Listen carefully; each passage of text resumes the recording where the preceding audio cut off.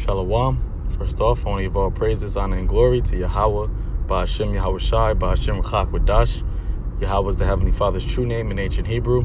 YAHAWASHI is the name of his only begotten Son, Savior of the nation of Israel, starting with the elect, who the world ignorantly calls Jesus Christ.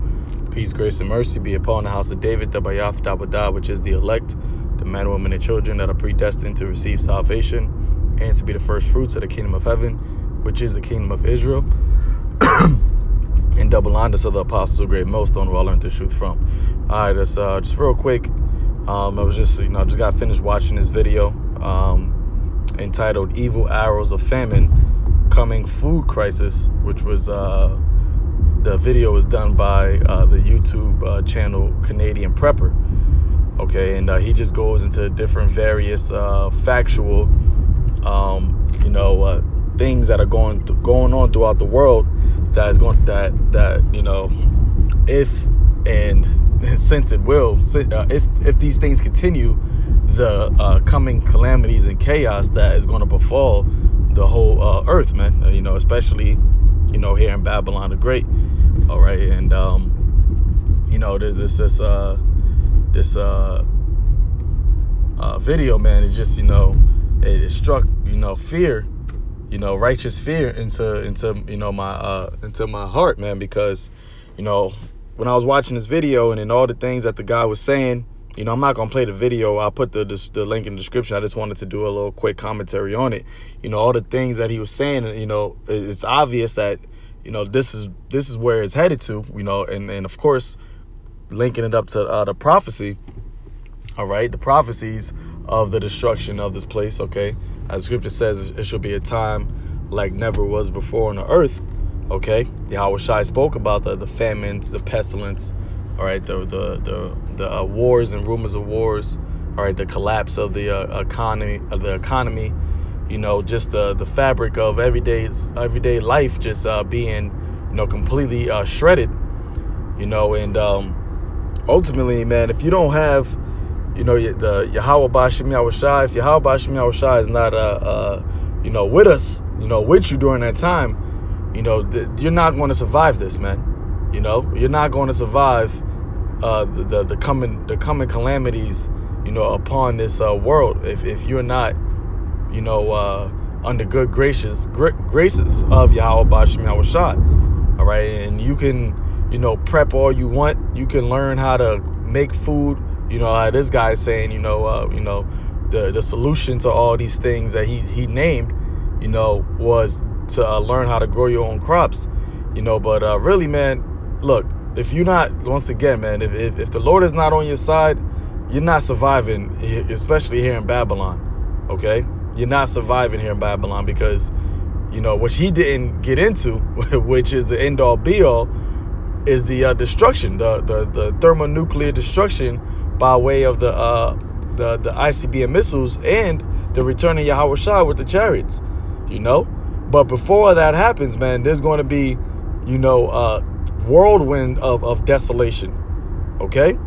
And I just prayed, I had to stop the video and just pray to the Lord to have mercy, man, upon me, to keep me during this time, okay? Because, we talk about these things all the time, all right? And we're prisoners of hope that the Lord,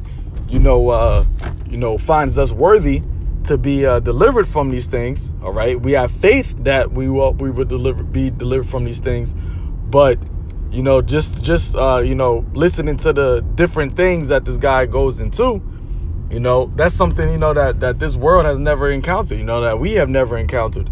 As Paul said, we have not strived until death. We have not strived until blood yet. Okay, so we haven't been in situations to where we haven't eaten in weeks, or don't know when we could next get a meal. All right, I don't know,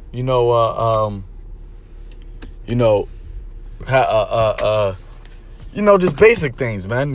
Just so much stuff that you can think about, but there's a quick scripture that came to mind when I was listening to the video, man. It's Revelation 3 verse 10, it says, because thou hast kept the word of my patience, I will also keep thee from the hour of temptation, which shall come upon all the world to try them that dwell upon the earth. All right. So we know that in order to be kept during this time, that we have to keep the word of Yahweh Bashim Yahawashi's patience, man, which is staying rooted, staying grounded, and staying faithful to Yahweh Bashim Yahawashi and doing his will to the best of our abilities, man. Okay? That's the only way that we're going to be delivered. As it says, because we have kept the word of his patience, and that's what we're doing right now in this time. Okay? While there's yet liberty, we're seeking the Lord, man, while he may be found, calling upon him while he is near. And Yahawashi said what? I will also keep thee from the hour of temptation. So the only way you're going to be kept, which means is safeguarded, all right, or delivered, okay, or secure during all these things, is by way of Yahawashi keeping us, man. Okay? That's it. Daniel chapter 12, verse 1. It says, and at that time shall Michael stand up, the great prince, which standeth for the children of thy people, and there shall be a time of trouble, such as never was since there was a nation, even to that same time. And at that time thy people shall be delivered, every one of them, every one that shall be found written in the book. Okay, so we're going to actually need divine intervention, the holy angels, to come and deliver us, all right, to keep us during these times, man. All right, during these times of trouble, during the time of temptation. Okay, and the scripture says, such as was never since there was a nation. So 70 AD is not going to compare. Okay, hey, the famine of Egypt during the time of Joseph, that's not going to compare. Okay, the dearth during the time of what was that? One of the Caesars, that's not going to compare. Okay, the Great Depression, that's not going to compare. It says that it was never since there was a nation. Okay, that's the time of trouble that we're embarking on, man. Okay, and only divine intervention, only Yahweh Bashim Yahawashi's power will be able to keep us during this time, man. And that's why we have to keep on fighting, keeping the faith right now, praying without ceasing that the Lord has mercy upon us, man. Okay, you know, Luke, it's the book Salakia. Luke chapter 21 verse 34. It says, I'm just go straight to the point. Yeah, I started 34. It says, and take heed to yourselves, lest at any time your hearts be overcharged with surfeiting and drunkenness and the cares of this life, and so that day come upon you unawares. What day? The day that this guy is talking about in his videos, man. The hour of the evil hours of famine. Okay, which comes from the book of Ezekiel, the 5th chapter. All right, that day come upon you unawares, because the people in this world, they're not expecting this, man. They're not expecting famines. They're not expecting,